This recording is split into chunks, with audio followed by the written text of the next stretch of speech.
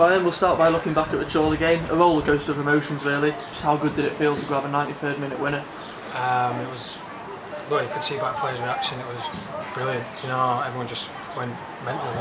It was. I think scoring at that point in the game, I think it's better than winning 3-4-0. I think 2-1 in 93rd minute.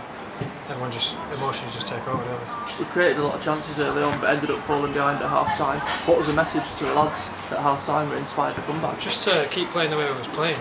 You know, chances was going to come. Obviously, they were down to 10 men. We just had to keep going, stick to our game plan, and chances was going to come to us. And obviously, 95th minute it fell to Nosey, and that's what we had to keep doing, just going to the end.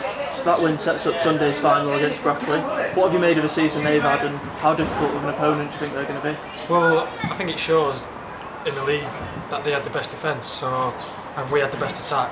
So obviously it's going to be a difficult game, but we've got the quality going forward, so I would imagine we can get the result we need. It's your first season back at the club after a year spent in the National League. Did you expect to be up there fighting for promotion at the end of this season, back at the start? The quality of players that we brought in, I always thought was going to be in and around there. I think we've done better than probably we thought. You know, we had like a plan to obviously go up, and we were just unfortunate not to get the title, but we're still in the thick of it all, and we've got obviously one game to go. I think we'll get over that line and get the team where they need to be, and that's the other league. The response to Sunday's match has been fantastic, with tickets selling out in 24 hours. Does that come across to you as players that the town's really getting behind the team?